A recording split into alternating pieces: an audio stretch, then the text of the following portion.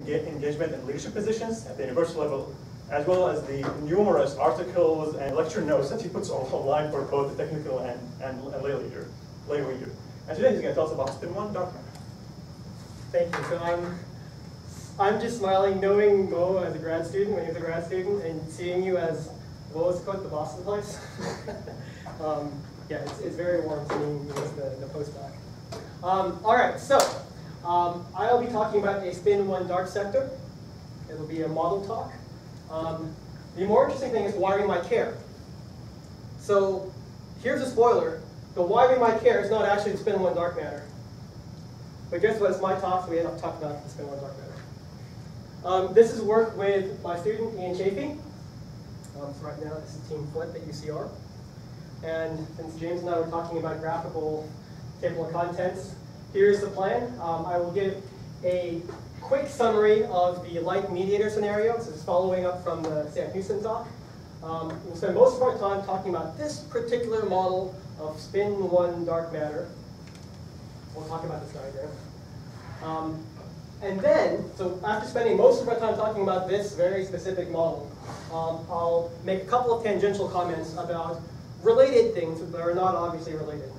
And we'll figure out what the chalkboard stands for. Okay, so our launching point is this idea of the WIMP, which is now maybe ancient history.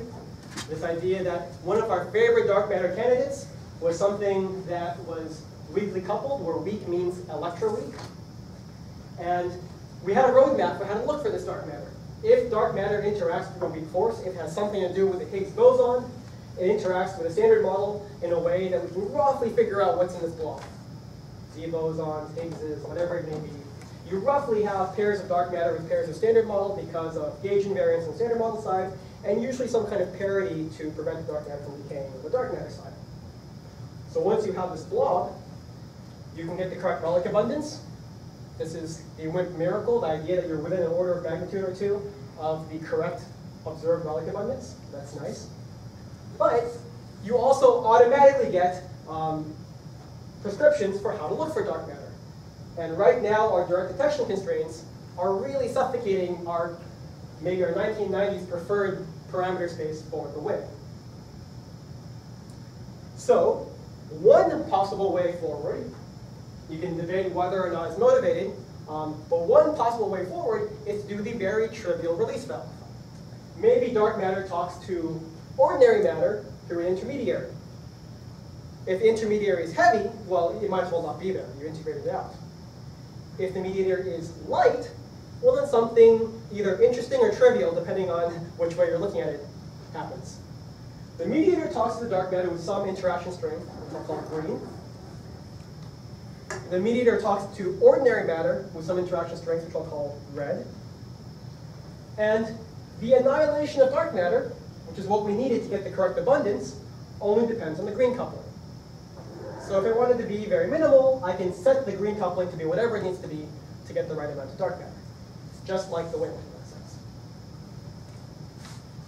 The typical searches for dark matter, the things that we knew we should be doing for the neutralino, depend on the red coupling. And because we can dial down the red coupling, we can now dial down these interactions. Okay, so that sounds really trivial. I had something that didn't quite work, so I threw in more parameters, and with more parameters gives you more freedom, so why should we be surprised? Why should we be happy about this? Who motivated this anyway? So one nice motivation is not so much that I have any deep religious belief in the idea that there is a light mediator, but I do have a belief that we should be looking for dark matter in ways that are beyond what we had prescribed in the 1990s. And what this simple framework provides us is a new way to look for the dark sector. So, okay, we still get annihilation. Direct detection is more or less the same, only we have a different particle running through the middle. But rather than looking for missing energy at colliders, you can look for the effect of a new light particle, so new forces, connecting standard model currents. Or more interestingly, or if you're from Riverside, more interesting, self-interactions. the interactions of dark matter to itself through the mediator is a new thing that comes up in this simple scenario. And to leading order, you might think, why would dark matter self-interactions matter if we can't see dark matter? But this ends up giving you energy transfer. And so we are, of course, living in a bubble of dark matter, our dark matter halo. And if we have a way for dark matter to transfer energy, you change the density profile of that halo. And this is now something that you can observe. And depending on how dogmatic you want to be or how religiously you want to believe in what my colleagues say about dark matter, there may even be evidence for this. But at the very least, this is a handle to look for properties of a dark sector. So the buzzword is dark sector for dark matter plus new forces that couple to the standard model. So dark matter plus mediator. Luke, can I ask a question? Yes. So all the way on the left, so I get how your green is co-annihilating and handling relative bodies here. But for indirect detection, these mediators are still, Good. still presumably, if you're really calling it indirect detection like Fermi, then you've still got red, right? It's good. So yes. Because so there's supposed to be some kinetic mixing. there will be a red vertex here. To turn it into kinetic mixing with other photons. But the rate for this to happen doesn't depend on that because For the relic abundance, you're still going. Yes. Perfect. For indirect detection, you're also still For indirect detection, yeah. Because assuming that this thing because it's only decay as if it's all the way. Yeah. You get some branching It ratio. may be slow, but it's 100%. Exactly. Perfect. And it's usually on indirect detection scales. Okay. Thank Good. you. Okie doke. So here's the honest presentation of what this talk is. What I want to present is a toy model of dark matter that is spin 1. Why spin 1? Well, the honest reason is because I wasn't sure if my grad student understood the symmetry structure of the standard model. So this was the project that we decided to do. What's kind of neat is that it has a light mediator. So this is building a dark sector using a spin 1 dark matter particle. So okay, this is, I claim, a new model, newish. Does this model populate fantastic new phenomenon? No, certainly not in this talk. Am I going to show you cool new exclusion plots? No, unfortunately not. Is the model a particularly elegant model? No, it's not even practically natural. But maybe at the very end, I will motivate why I think it's a cute model and why it's a useful thing to have in one's pocket while thinking about other, perhaps more interesting new exotic directions. In fact, so this is what the model looks like, and most of this talk will be motivating why we have this spectrum. So here is the dark matter, suggestively named W. Here's the mediator, suggestively named A for a dark photon. And then there are these other states. Why are these other states there? That's what we're going to talk about.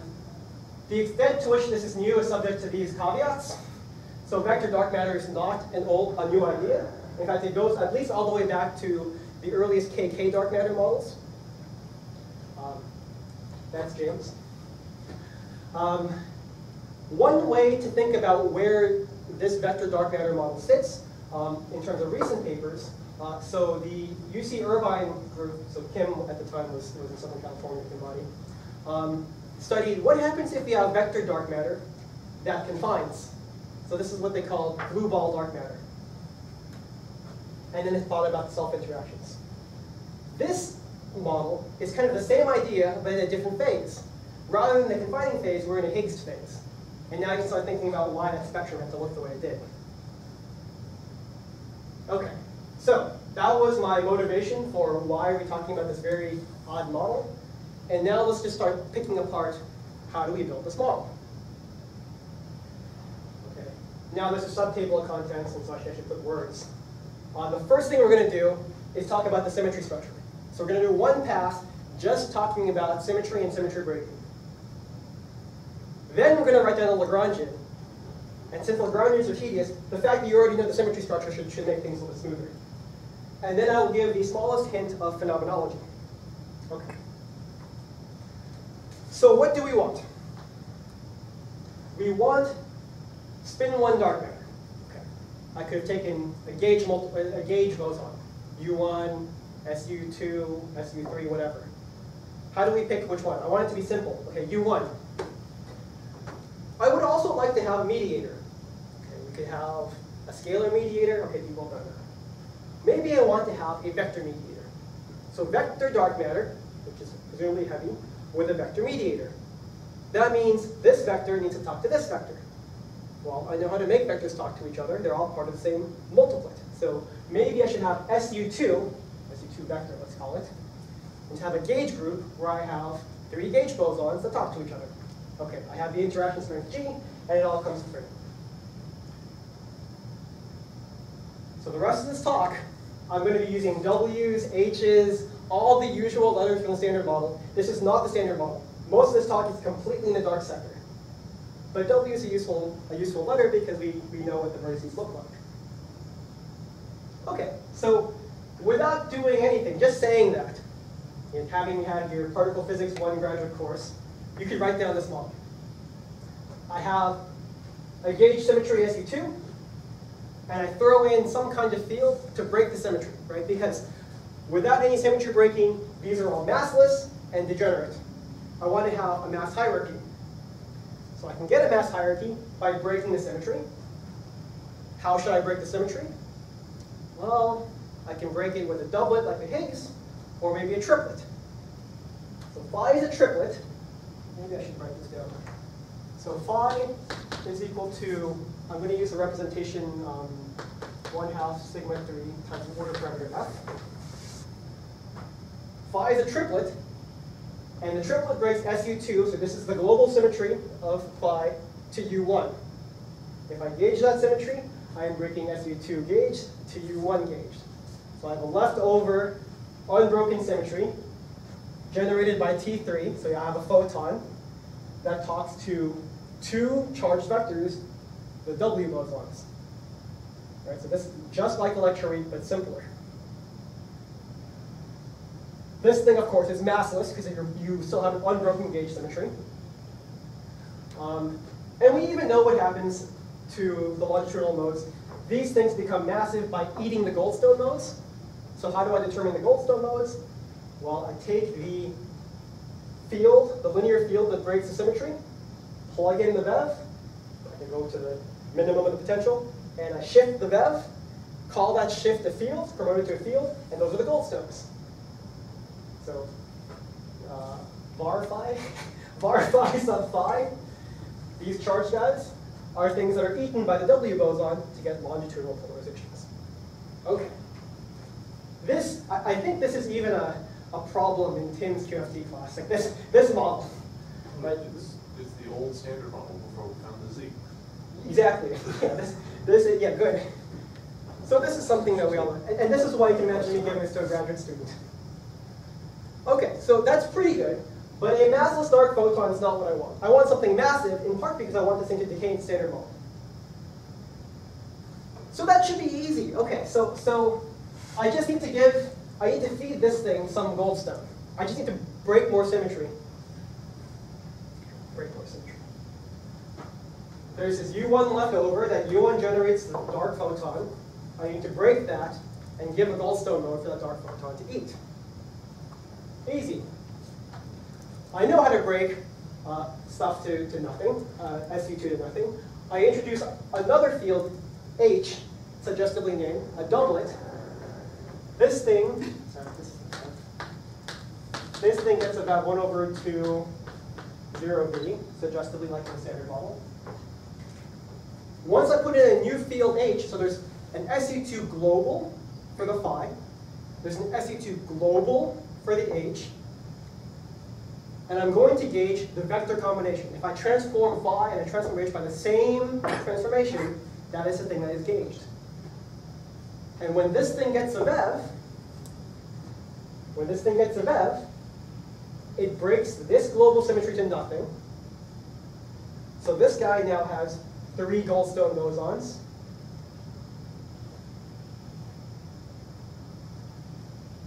Right? And this is basically e to the I Goldstone dot generator over V over V2 acting on H side. That was what was missing on the slide.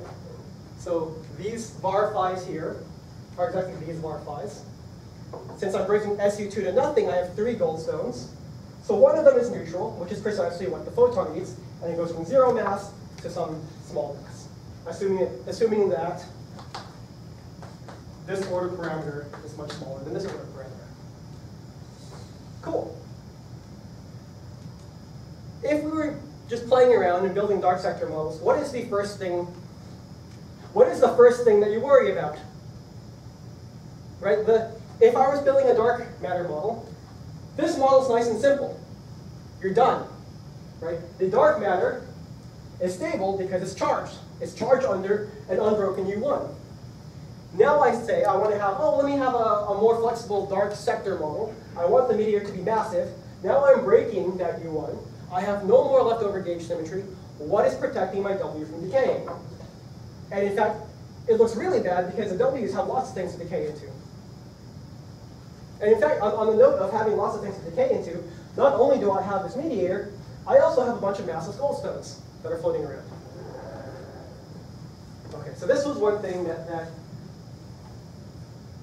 sometimes is a little bit subtle, because one might argue, wait, how many symmetries do you have to break? Right? I thought we just had an SU2. And it's true, we only had an SU2 gauge, but this is exactly a parallel of the standard model. So here's the analogous thing for the standard model.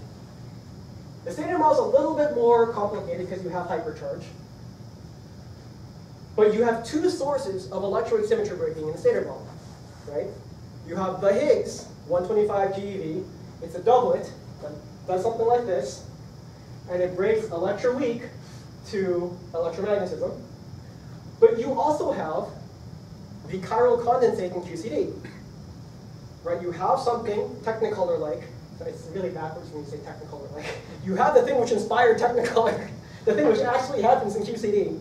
It gets a VEV, and that breaks this flavor symmetry to the vector combination. Now, these SU2 lefts are in principle different things. This is a global symmetry acting on the Higgs. This is a global symmetry acting on the chiral condensate. But I gauge the vector combination. And what happens is, we know that the Higgs gives us the radial mode and these goldstones that are equal. This thing happens at, what, 100 MeV-ish? This ends up giving a small contribution to the W mass. Right? When this happens, you also have 3 goldstone bosons. I'm going to suggestively call them pi, because they are the pions. The pions, as we know, are very light. And some combination of these pions are eaten by these gauge bosons to give them a small contribution to the mass. And some people say that electroweak symmetry is broken twice. There are 2 order parameters, or a combination of two sources of symmetry breaking. There are these two different order parameters give you 2 sets of goldstones. So these goldstones are mostly all eaten. These goldstones are mostly not eaten. And the fact that we actually have 130-ish MeV pions is the leftover goldstones here with a very small mixture of these. So this is the structure that we're going to copy. So is there any questions, concerns about this? So what are the masses of your new particles? Yeah, I'm trying to be agnostic. But because pion cannot decay. good, yes. Yeah, so here, this is literally the standard model. So we know this is 100 GeV and this is 100 MeV. So in mine, I'm going to leave parameters. So there'll be a capital F, so 1 order parameter F. That's going to be much bigger. Oh shoot, sorry. That'll be much bigger than this order parameter V. In my heart, I'm thinking 100 GeV for the mass of this thing and 10 MeV for this thing. And the only reason why that's in my heart is because HIBO is in my heart, and those are HIBO's favorite parameters for self-contracting dark matter. But for this talk, the numbers are not important. Only this hierarchy. So one more question. So this pion somehow found this SU2 gauge, new SU2 gauge. Wouldn't this SU2 gauge eventually find the leptonic sector and then decay? So good. So are you talking about in the standard model or on this model? In this new model. So in this model, I'm not going to say anything about connecting to the standard model, except for maybe the last slide. So here, what you see is what you get. I'm more worried about the protection of this like the W. The W? Yes. Okay, good. The stability would be a concern. I agree. Okay, so this is the standard model. Okay, let's say it again in a slightly more fancy way. This is the one thing I've learned from teaching undergrads. Just say it over in gradual layers of sophistication. This is the global symmetry. The global symmetry is I have a field phi that has an SE2 global symmetry. Before I put in any interactions, I have a field H that has an SE2 global symmetry. This is how they transform. Right? There's some SU2 matrix U, SU2 matrix U sub H. There's also a U1 in H, because in fact, phi has a U2 symmetry, right? It has a phase. I can transform by sigma 1, sigma 2, sigma 3, or just an overall phase to the duct. It's a complex field. It's actually a U2 flavor symmetry if you want. This is important. Now, the thing which is gauged is, so I gauge corresponds to U phi equals UH. This is what I call the vector, I wrote it up here, the vector subgroup, where both of these transform by the same amount. That means, for example, I can write down terms like H dagger phi H. This obeys the gauged symmetry. Is there a reason that you don't want that doublet to be real? The doublet is a complex representation. It's a pseudo-real representation of your SU2, right? Fair enough. I need to think about the implications for that. So I don't know what they are either. Yeah, I'm going to use this, and if there's a hole in this, you can puncture my balloon shortly. Good. I hadn't thought about that. Okay. This is just what's on the chalkboard. How are these symmetries broken? This global symmetry is broken by this VEV. And both of these symmetries are broken by this VEV. Okay? And of course, there's potential to give these things VEVs. So it looks like all of this is broken. Now, the symmetries are always at the algebra level. So another way to write this is to write it in terms of the axial, the vector, and this U1 phase. Right? So the axial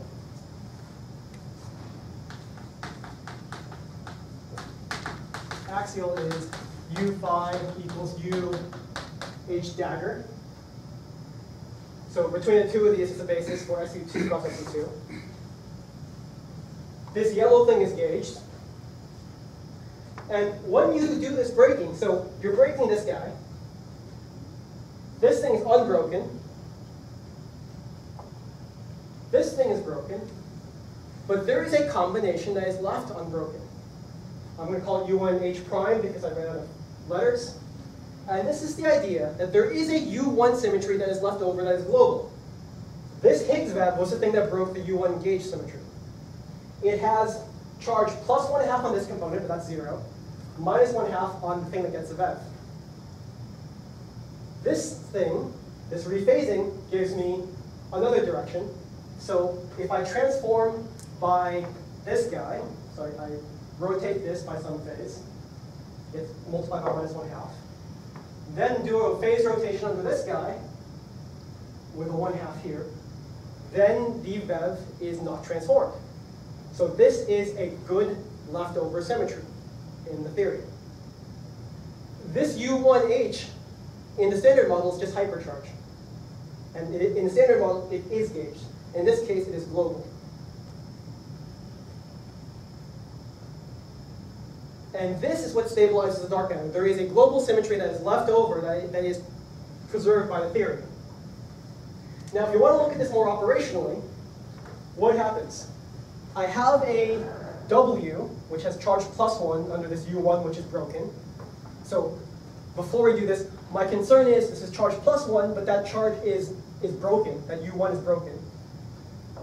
But it's broken precisely by this VEV. The order parameter for that U1 breaking is the Higgs. Right? The phi doesn't break that U1, only the Higgs does. Okay? So any diagram where this W decays into lighter stuff needs to have that order parameter as a VEV, as an insertion. But the VEV has charge 1/2. So in order, so I can write these vacuum insertions as spurions for the symmetry breaking, but the spurion has fractional charge. So I need to have, for W plus, an H star and an H star. There is no way to write down a SU2 vector invariant term that couples the W plus with an H star and an H star. You can do it with an H star and an H, but then you're not soaking up the broken charge. So this is the spurion way of seeing that this W is in fact still stable, and that this leftover symmetry is doing its job.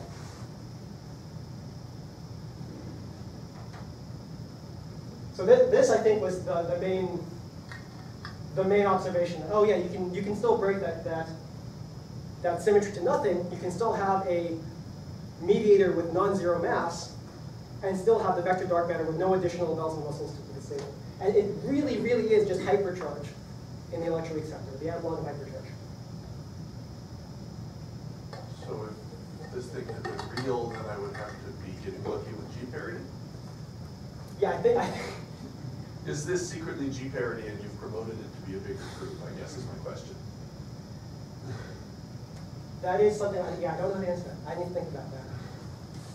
Yeah, I don't know how to think about the pseudo-real perspective. Because there do exist models based on SU2 breaking that say the W's are stable because G parity. Yeah, and I would be happy with a discrete subgroup. Okay. So it may end up being that. I need to think about whether that is secretly what's happening because H should not be thought of as a complex. It might be the fact that it's pseudo-real, not actually real. Good. Any other questions? I think this is the most subtle point. From here on out, the points become more straightforward, just uglier. There are no virtual processes for decay? That's right. So you can put in whatever light stuff down here, but it's a statement that there is no way to write down any diagram just from symmetry principles. You have one order parameter for the breaking of this charge, and because this order parameter comes with charge minus 1/2 or minus 1, right? 1/2, you can't write down. You cannot write down H squared W in a way that is invariant on this SU2B. You can dress it with whatever else you want, but you can't have an operator that soaks up that charge. I guess I should write this.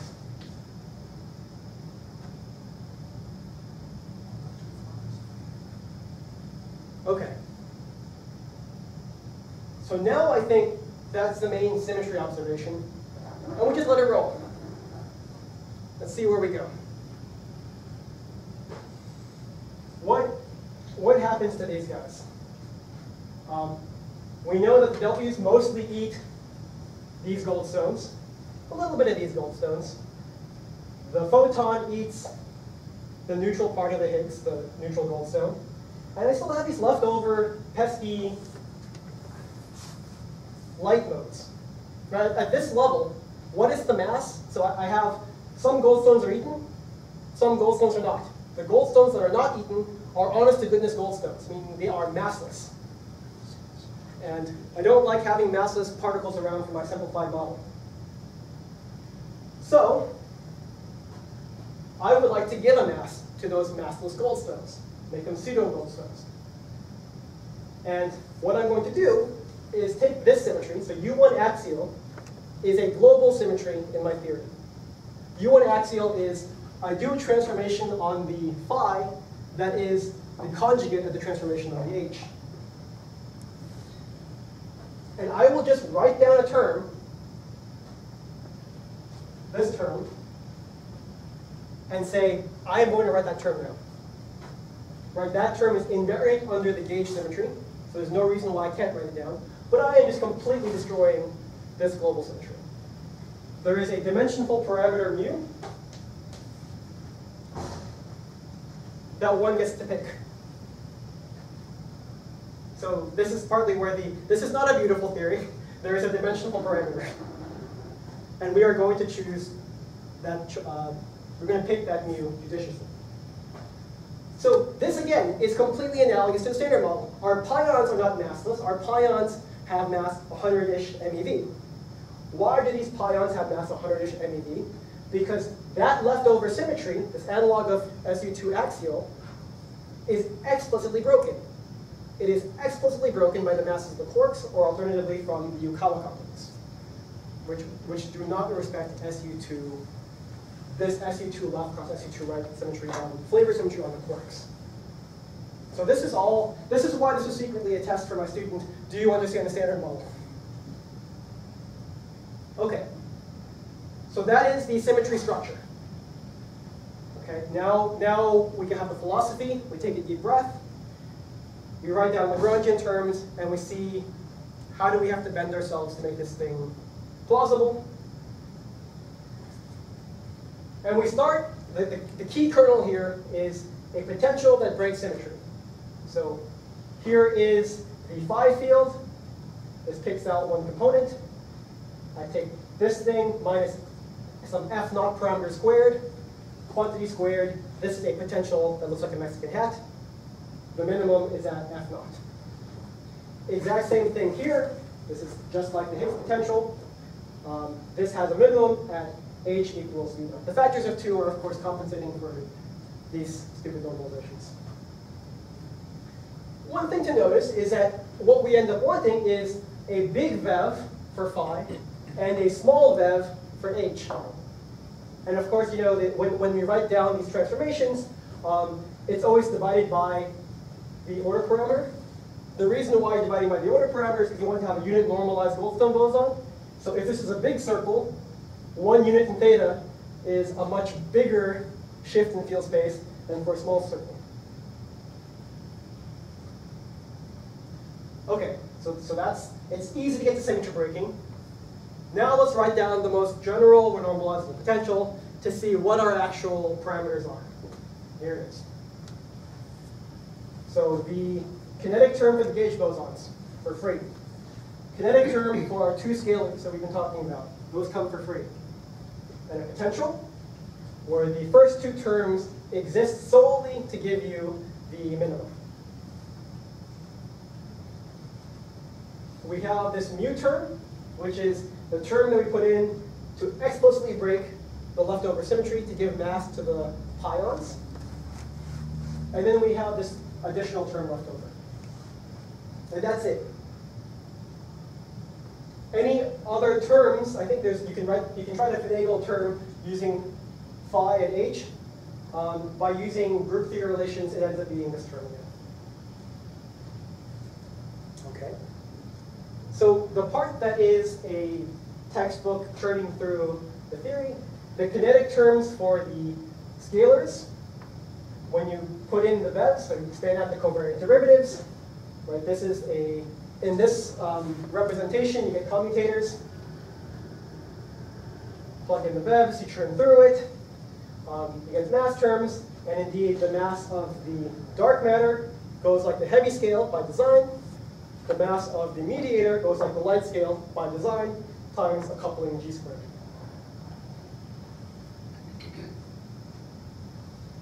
Okay.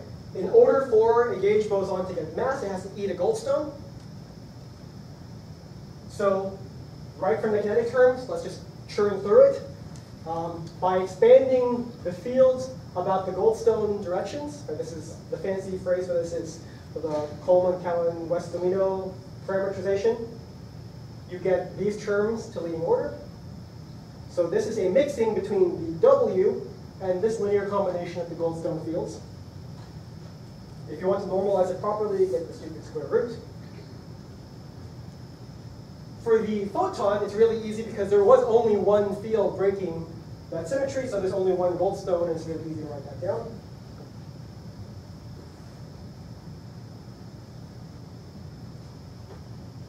And then, okay, so here is a linear combination that's eaten by the W. The orthogonal combination is the pion. Right? So all I did here was I took this thing, and I wrote down the orthogonal combination in field space. And there's something a little bit funny about this. it bothered me, and I think it shouldn't bother you because in retrospect it's obvious. But it's kind of funny that well, it makes sense here that the goldstone, the thing that is eaten by the gauge bosons, it's going to be mostly the phi. It's going to be mostly this thing, because this is the bigger source of symmetry breaking. If I take the V goes to 0 limit, this should be the only source of symmetry breaking.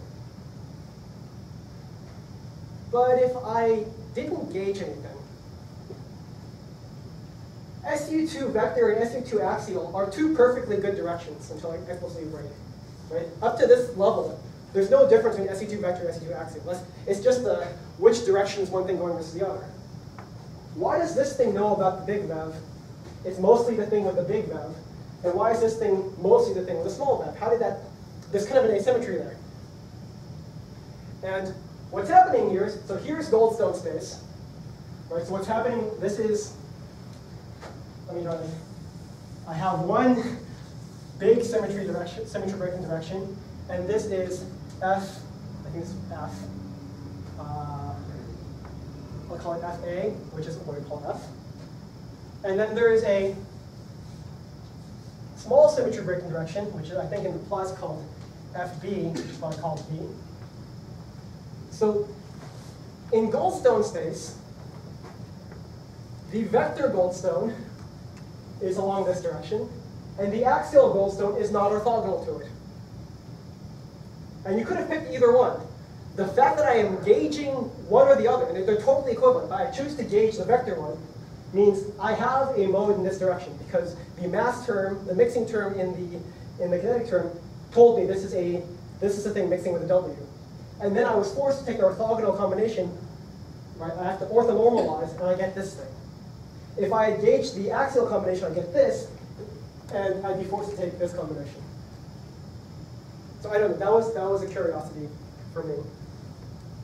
But that's how you get what the goldstone, the Eaton goldstone direction is, and this is what the pion direction is.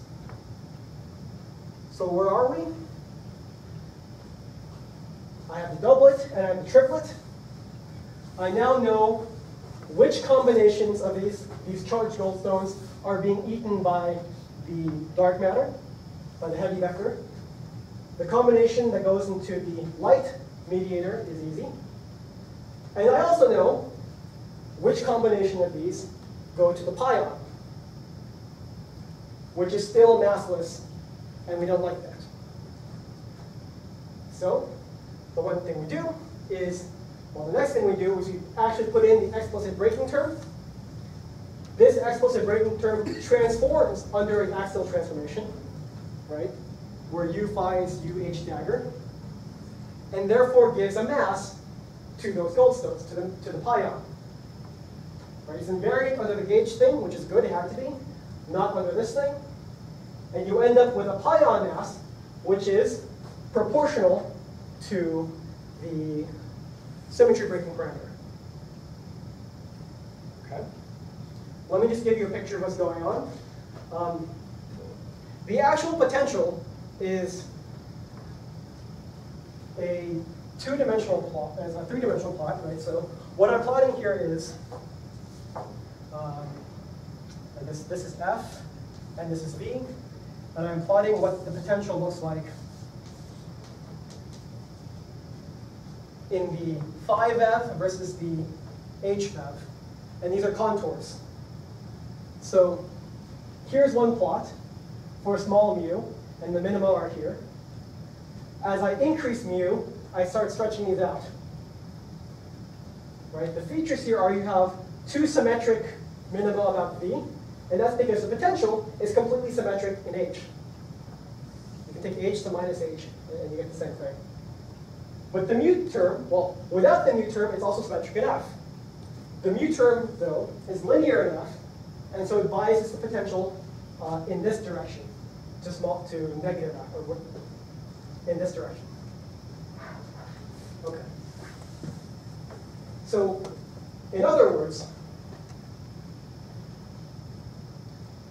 every term in this potential is separately invariant under SU2V cross SU2 So SC2, V cross SC2A. So I can rephase all my fields, and the Goldstones don't show up anywhere in any of these terms. They reappear in the kinetic terms, and you have the nonlinear sigma bond, pions with derivative interactions. This is the one term where you have explicit breaking, and the pions pick up direct couplings to other fields and masses. And so what you end up with, so again, here's a doublet, here's a triplet. Dark matter and the mediator, one combination. The other combination now has a mass that I get to pick based on what mu is. And I get to push this up or down. And along the way, the radial modes also end up getting a small shift in their masses because the mu term causes the H radial mode to mix with the phi radial mode. I don't care too much about that, but as a sanity check, you should have already guessed that they would have separated in this direction because of level splitting. Anytime you have a symmetric matrix, the eigenvalues want to go this way. And that's basically it. Now we just stop and think, what do we actually want from this model?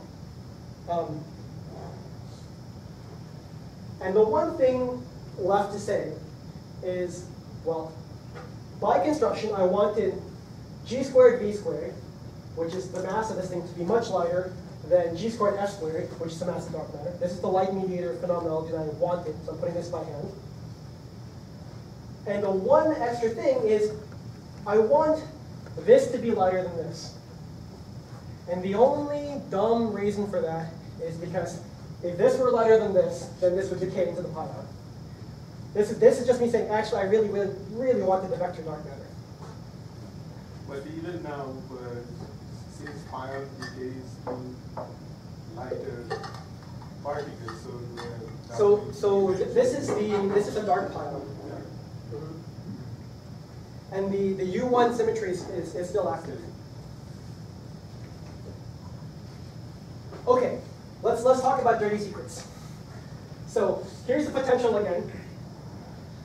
You would think that V naught should be roughly the scale of V.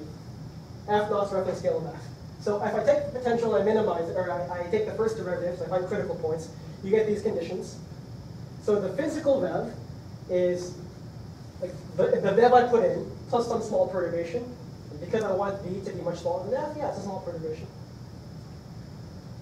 But here, the physical VEV is equal to this parameter plus something which is very big. And in fact, if I want this thing to be small compared to F squared, then V naught squared, some number that I put in here, has to be large and negative and tuned against this thing. So this is full disclosure, this is absolutely tuned. I have nothing to make that, to put sugar in that medicine. That is what you have to do to make this model work. That's the cost of putting in this hierarchy by hand. You have to go and read some things by Marcus Ludi. He'll tell you that this is induced electroweak symmetry. This is that's exactly what it is. Yeah, that's exactly what it is. This is a plus sign effectively. It doesn't look like there's a VEV, and this trilinear is taking this VEV and putting it into the Higgs. Exactly. See, it's a beautiful model. Yeah. I'll take that comment. I don't know if I buy it. And then one small thing is this also gives you this level splitting. Here's the mass matrix. This is something that one can do in undergrad quantum mechanics. There's one more term, and just to say, this term doesn't actually do much. Right? It gives you interactions between the radial modes, and it contributes a bit to the level splitting to make it asymmetric, but it does not qualitatively change the structure of the theory. Okay. So there was a very arbitrary but semi-thought out model for dark matter. Let me say a few things about phenomenology. And by construction, so this is why this is kind of a downer. This is by construction something that maps onto a simplified model. So you can take all your dark photon phenomenology, take your favorite review article, take James's, and plug it in there. You get a few order 1 factors coming from the fact that it's spin 1. But the two things to point out are self-interactions and the portal interactions. So I'll say that very quickly. why this is nice, so part of the reason for doing this was my next door neighbor, Hybo Yu, is a big proponent of self-interacting dark matter. And at some point he said, you know, I really don't think you can have vector self-interacting dark matter because of this thing about the mediator. In order to have self-interacting dark matter, you need to have a massive mediator. The reason for that is, this is a plot, right? This is a plot for targets for the distribution of dark matter, the profile distribution of dark matter in a halo. The dots, so this is, on the x-axis is the velocity of the characteristic system, so the velocity of dark matter scattering. The y-axis is a transfer cross-section. And these are observations of dwarf galaxies, low surface brightness, and clusters. Forget the n-body, this is a simulation for constant cross-section. And Hybo's big belief is a dark matter particle with a velocity-dependent transfer cross-section can hit all of these bounds and explain observations in these systems. It was critical that there's a hierarchy of about 1,000 in the dark matter mass and the mediator mass. So why would you run through this rigmarole, building this model and putting in the mass for the dark photon? Oh, now you can hit this target that you could not have done in the first slide model, the massless photon. Okay. So all of this so far has just been in the dark sector. Now we can talk about how does this thing talk to the standard model. The thing which is so obvious is already been done is you couple the thing that we're calling H and phi to the standard model Higgs. That's something that's been studied. And this is, in fact, if you want from a naive dimensional analysis, this should be the leading operator. But one thing that you get that's kind of neat about this is you also get kinetic mixing with a massive dark photon. So here you have, by putting in the order parameter for SU2 breaking to U1, this is a mixing of the dark photon, because this projects out to T3, with hypercharge. This is precisely the dark photon simplified model. If you want to invent a new field that is heavy, that couples the two SU2s, this feeling a twin Higgs model, then you can get Z mixing. Once you have picked your poison for how you talk to the standard model, you can go to James's review and then figure out how this thing actually talks to, how this thing interacts with scattering. So one thing which is actually kind of neat is if you really only have the vector mediator, then there's no spin-independent cross-section. There's suppression from direct detection experiments, which is something kind of neat. It's not a new suppression. This suppression that's been well thought out. But in this model, you always had the light Higgs not too far away. So you always still get a Higgs mediator talking to Higgs. Why do you always have a light Higgs? Because you have the interaction, I think I was calling lambda prime, h squared minus v naught squared squared. Oh, this is not the right coupling. So the mass of the light mediator is bounded by this, but this is the term giving you a mass for the light Higgs. And by perturbativity, you don't want lambda to be bigger than 4 pi. So you really can't decouple the scalar mediator. Okay, so I thought you had something really neat to say here, but it turns out you're stuck with this guy. Okay, so that is the model. Let me take 5 minutes and say why I think this toy model, which we have laboriously gone through, is actually something cute to play with for more exotic ideas. So now for something completely different, but not actually completely different, something motivating. We bent over backwards to set mu, an arbitrary parameter, to make this thing heavy. What if mu weren't that big? Then this thing would be dark matter. Now I have Goldstone and dark matter. Okay, this is also not a new thing. And maybe I just forget about the Yang-Mills part. I don't care about these guys. This is now a theory of Goldstone bosons in the dark sector. Well, if I'm forgetting about this, maybe the Goldstone bosons are themselves the mediator. And this is now something which is a little bit more interesting. Because Goldstone bosons, as mediators, really fit in naturally with the idea of a composite Higgs. The composite Higgs is this idea that the Higgs is light because maybe it's kind of a Goldstone boson. Now, I can have a Goldstone boson talking to other Goldstone bosons if it's part of the same multiplet in symmetry breaking. And one way of getting a composite Higgs model is SO6 to SO5. This is the next minimal composite Higgs. Why is that interesting? Well, SO6 has an SO4 symmetry. SO4 is SU2 cross SU2. Hey, this is pattern that we just saw in our toy model. Now, for the Sam Houston guys, this is me being a complete hypocrite, because now I am talking about connecting dark sectors to the naturalness of the Higgs, which is what I said yesterday is not something that's maybe worth doing anymore. And I fully own up to that. And let me not go into the gory detail, but the idea is you have some SO6 breaking parameter. Right, this is the VEV. Here are all the generators. These generators generate the SU2 left cross SU2 right. So these are unbroken. Yeah. Electroweak symmetry and custodial symmetry. And the generators that move the VEV, so things which have elements on these columns, are goldstones. So these 1, 2, 3, 4 goldstones are the 4 components of the Higgs. This goldstone is a gauge singlet. You can see it's a gauge singlet because it commutes with the SU2 left and right generators. And this could be an interesting mediator. Okay, so we run through this, we identify the mediator, write down an order parameter for all of this, and the picture ends up being something like this. I have SO6 breaking to SO5, SO4 contains degauged SU2 left, SU2 right contains hypercharged, so things in dashed are explicitly gauged.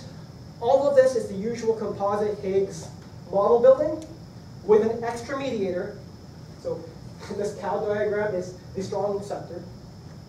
And I will just put in dark matter by hand, coupling to the strong sector. So this blob here is one type of operator, this blob is a different type of operator. These are the goldstones that come out. And gauging gives you coupling to W's, and the standard model fermions have an entire story for the composite Higgs. You just turn the crank. This looks like another arbitrary do whatever the heck you want. But the fact that this is very tightly built on a symmetry structure actually constrains the different ways in which dark matter can couple. And the fact that you do that, there is a finite number of choices for how ordinary matter talks to the strong sector, how much tuning you're willing to accept. And again, you're not solving the hierarchy problem, you're parameterizing how much you're going to live with. You have irreducible interactions from the nonlinear sigma model. And then you pick a dark matter embedding, and you make a lot of choices, but they are discrete choices. And then you end up with the mass of the mediator coming out for free, because the mass of the mediator comes from your symmetry breaking structure. And you really only have two scales, the scale of the Higgs and the scale of the symmetry breaking for this sector. So in some sense, this is predictive, and it ties together the this tuning parameter, so the Higgs VEV, standard model Higgs VEV, versus the symmetry breaking VEV here. You want that to be order 1, it has to be small, to the dark sector. Okay, and this, so that is cute, and it pops out of something motivated from this toy vector model. One last thing, which is something not completely different. I put a chalkboard because I was going to draw it on the chalkboard, but I decided not to. This template model, the reason why I know Tim has it on his homework is because he makes a big deal about this is the George-like-Glashow model. And the George-like-Glashow model, okay, it's interesting for granulification, but one of the reasons why one learns the George-like-Glashow model is because it is a toy theory for monopoles. And in fact, there are papers written about this precise model in the dark sector for monopoles. You get dark monopoles. Right? The fact that you have a VEV, SU2 to U1, you can wind around this thing topologically and produce Polyakov monopoles. It was critically important to do that the photon is massless. And there's a great paper, this one, about this. I'm not quite sure if I fully agree with all of their conclusions, but they do some head wave estimates and say, oh, you produce monopoles, and there's a way to the Hibble-Zurich mechanism. The monopoles don't do much because they're completely dark, but they're there, subdominant, very subdominant piece of dark matter. It was really critical. Right? In fact, it's not even that interesting because the photon's massless. You could just dualize this theory. Instead of having the photon have the dual photon, just switch electricity and magnetism, and they look like little topological electrons. If you have a massive photon, as we have laboriously constructed, the whole story changes. Right? Condensed matter people know that the Higgs is dual to confinement. If you have a Higgs, if you Higgs the U1, so the gauge boson becomes massive, and you have magnetic monopoles, those monopoles confine. And now something qualitatively different is happening to the theory. And now let me end with this. So I'm here today and tomorrow, and if anyone wants to talk about this, I would love to talk about this. The lore for kinetic mixing, so once you go through the algebra of kinetic mixing, right, visible matter picks up an epsilon charge under the dark photon. So electrons will couple to this dark photon. Dark matter stays dark, so it doesn't pick up a visible charge. You might think the same thing happens for monopoles. The opposite happens. Dark monopoles pick up a very small visible electric charge. Right? The LHC looks for monopoles, this modal experiment. Here is a motivation for looking for monopoles. And in fact, it had to be this way because if it were the opposite, if visible matter picked up a dark magnetic charge, something like that, then you end up with confinement of electrons. So, let me just end with, the fact that you are Higgsing the dark photon does something very interesting to objects that you automatically have in your theory. These monopoles confine, and you can end up with these weird theories where you have monopoles connected by some flux tube, and maybe you get to play with how tense that flux tube is. So maybe you have quirky dark matter with no non-abelian piece. So because it's not non-abelian, this thing can still couple through kinetic mixing. And depending on how big the strings are, you can either hit your direct detection as a magnetic monopole or some kind of dipole. Or maybe you have something even more exotic because you radiate off things by wobbling. There is also this thing called the Witten effect. The Witten effect is if you have an FF dual term, this thing which we always say is topological, it's not trivial. It will turn magnetic charges into small electric charges. So now you also have this thing about whether these monopoles are actually purely monopoles or actually dions to the visible side.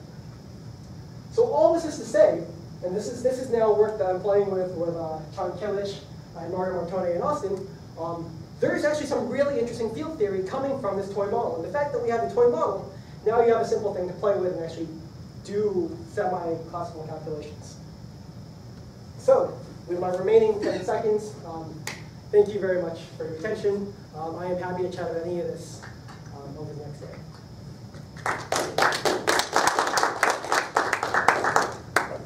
Are there any questions? So at the end, the dark photon, I understand, is massless, but it's still. Oh no! So all the crazy stuff happens when the dark photon gets a mass. So here, the reason why there's an asymmetry between which one gets a charge is because I've given a mass to the dark photon, and that fixes a basis. What has not been studied much, and really only recently from John Turning and Christopher Harden, has been what happens when there are monopoles on either side, and this happens. How does that play with the usual direct quantization? Excellent question. There are two answers.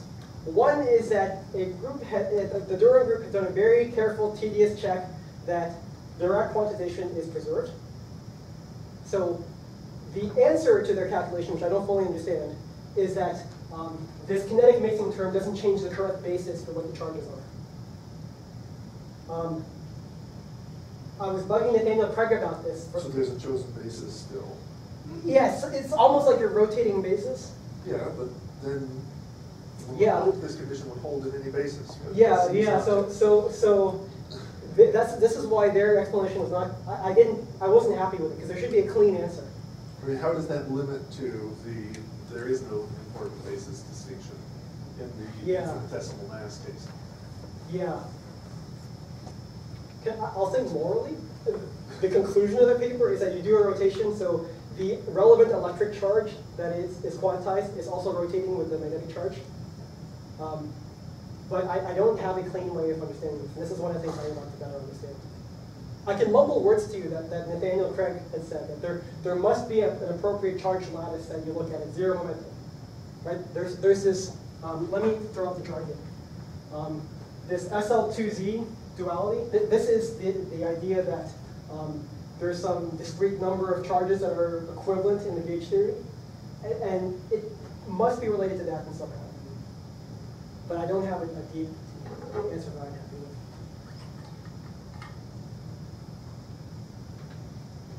Any other questions?